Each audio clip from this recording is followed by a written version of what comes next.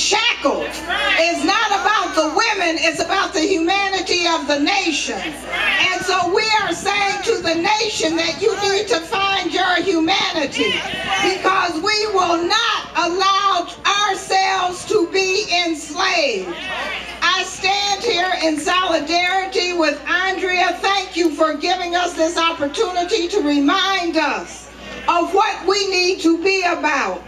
We stand here, when you look at me, you're looking at thousands of congregations, thousands of clergy people, thousands of people of faith who are saying that we are going to continue to bear witness, to walk with you, to say to this nation, to say to the president that this nation is in chains because it has kept us captives.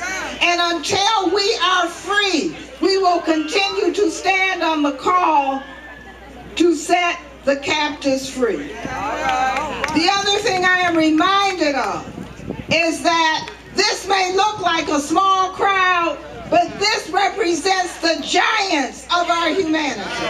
And we need to stand on the African proverb that together the ants ate the elephant. And so that's what we are here. We're not going to turn around, and we are here with you. We're delighted to support you. We hope you download the full report of Bearing Witness, A Nation in Chains. We will not allow anyone to privatize our suffering.